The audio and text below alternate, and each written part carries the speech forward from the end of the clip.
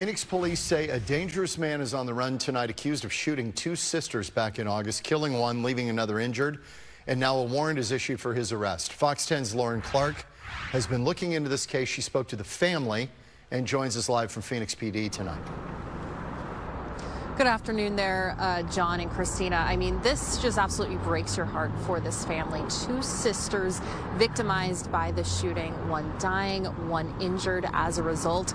The family describes them both as vivacious, fun girls who just absolutely lit up a room the moment that they walked in, and they are torn up because this happened. Family functions, you would listen and wait for their voices to enter because you knew there was going to be fun. Francine Jones says her family is forever shattered after two of her sisters were victims of a double shooting near 24th Street in Van Buren during an August evening. Her 37-year-old sister, Latoya Davis, died from her injuries. There's nothing no one can do to ever bring Toya back.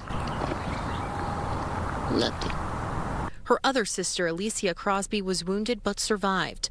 But 5 months later, she still isn't the same physically or emotionally. Having to rebuild her body and everything after the vicious gunshots and everything to her.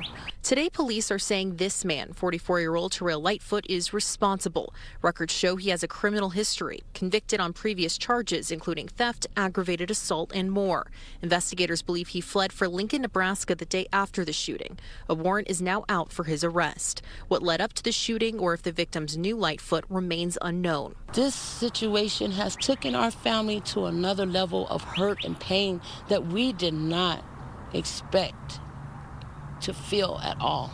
Now she's begging anyone with any information to have compassion on her suffering family. And it needs to be confronted. It needs to be consequented. He needs to suffer. He needs to feel what he has done. And I can't wait for the day that that judgment comes across on him.